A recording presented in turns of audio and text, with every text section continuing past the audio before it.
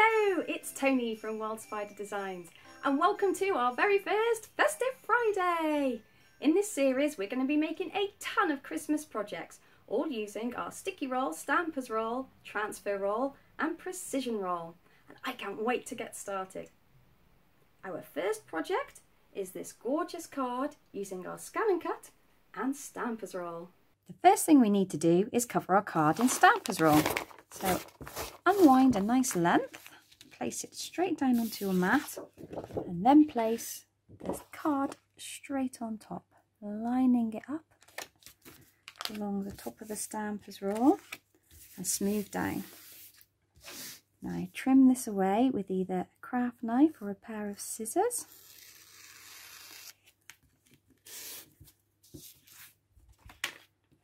And then finish the stampers roll. Now I like to use a bone folder to do this, but you can use your hands or a ruler or even your stampers roll. Just go over the top of it like a rolling pin. Trim off the excess even.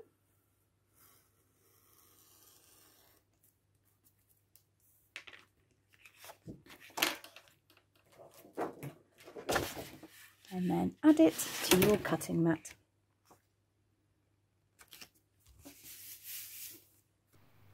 Now I'm going to show you how to cut at 2 different depths with your cutting machine.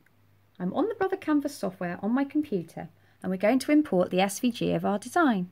So if we go to File and Import from your computer, pick the correct SVG file and it starts off live looking like this. So we just need to adjust it by making the fill clear and the line black, and then we should be able to see our lovely design.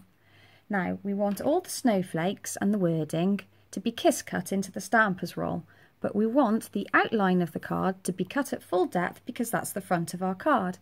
So if we go over here to layers, and what we have to do is find the square that's the outer piece, and if we click on the eye it takes away the square, so that when we export it over to our cutting machine it won't cut. So we'll just put the little lock button on there so we know which square it was, and then we're going to go to File, Export. That's just a little warning to say that because it's not showing now then it won't cut out on our machine. We press OK, transfer file via the internet, and then we can send it over to our machine. So now we move on to our scan and cut. So we go to Pattern and our little symbol up there, and here it's retrieved our design. And now we need to adjust our blade depth. So if we just release our blade, now as you can see the last thing that I had in my machine needed a blade depth of 6. So when I'm using stampers roll, I tend to put mine just above half, so I'm kiss cutting just into the layer of stampers roll. So we'll pop that back in the machine and we can get cutting.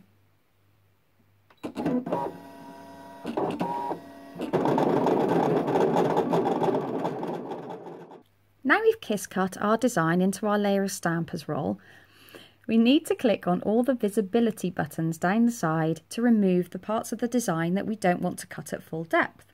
So I'm just going to crack on with that.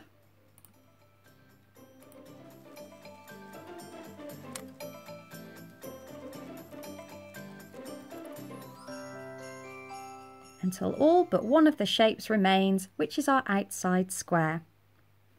And then we repeat the same steps as before, where we export our file to our machine. And now we can cut that layer too. So for our next cut, which is a full depth cut, we've just got to readjust the blade. So we're going to go back up to probably 5.5 for the weight of card I'm using. And get cutting.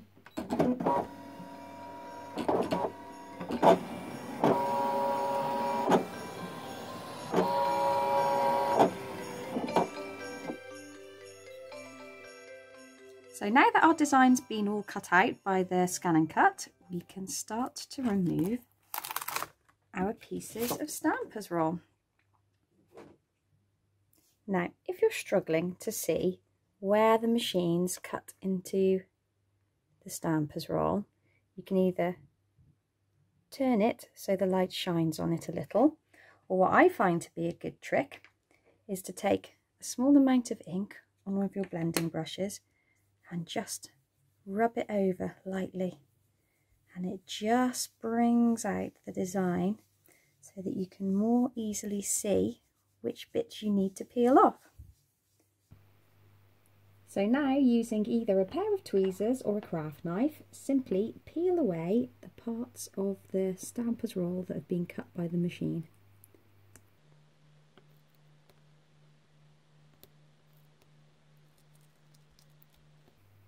If you can, try and keep the pieces intact because we can use those on another project later.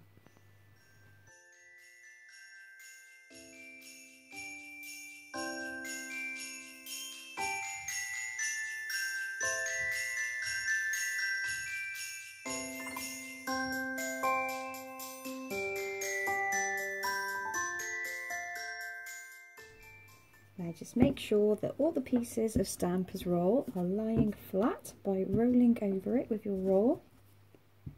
And then finally we'll take away the part that will allow us to do our foam matting and layering.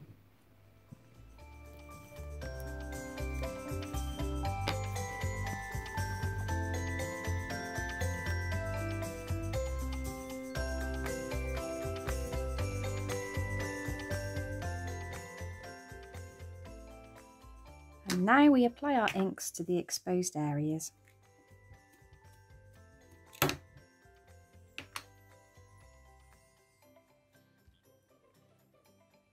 So just load up your brush, start going over the top.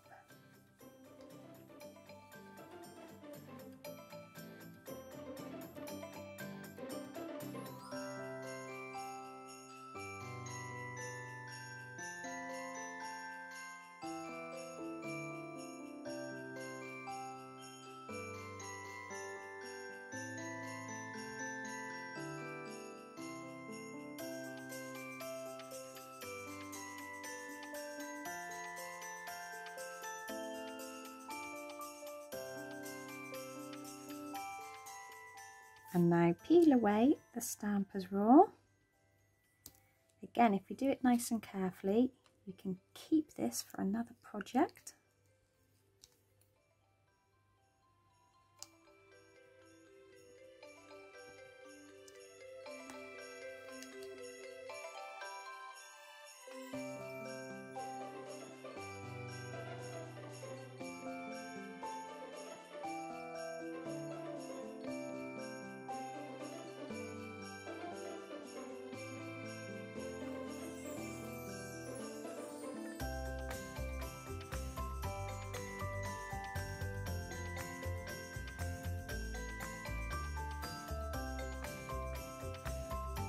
And there we have our card with all the Stampers Roll removed, and I think that looks pretty nice, but no Christmas card would be complete without a little bit of sparkle. So we're just going to add some snow onto the Let It Snow wording and a few sparkles on some of the snowflakes with our Sakura Gelly Roll pen. So just imagine this is where the snow's landed. And it just adds next little bit of sparkle without it being too much.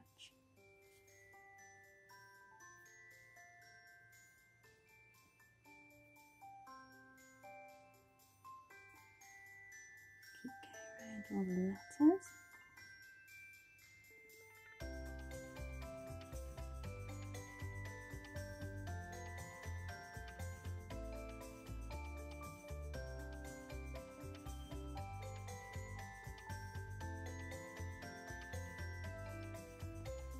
And we'll just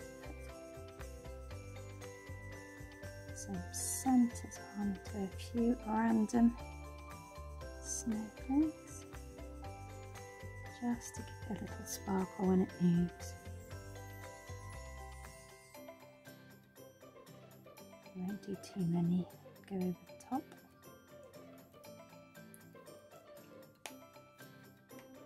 And then that's ready to mount onto a card blank.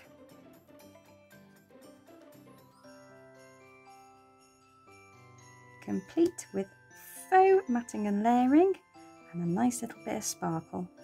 And there we have our first beautiful Christmas card of the season.